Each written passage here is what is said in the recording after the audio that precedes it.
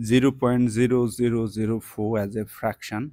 We need numerator and denominator. For numerator, what will you do?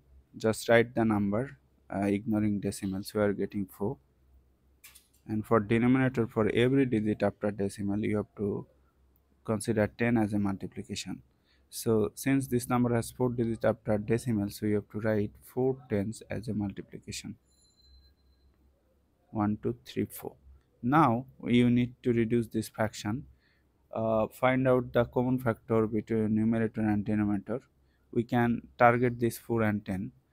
We can rewrite 4 as 2 times 2, so 2 is the factor of 2. We can rewrite this 10 as 2 times 5, which is 10. So 2 and 5 are the factor of 10.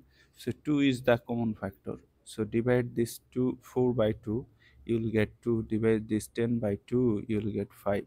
So you are getting 2 over 5 times 10 times 10 times 10.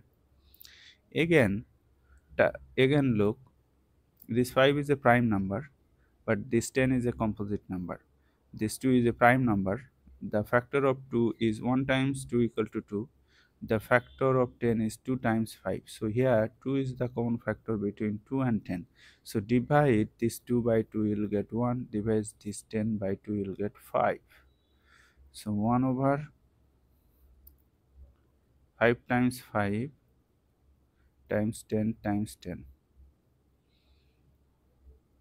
So 5 times 5, 25. 10 times 10, 100. So 1 over 25 times 1, 25, then 00. This is the answer.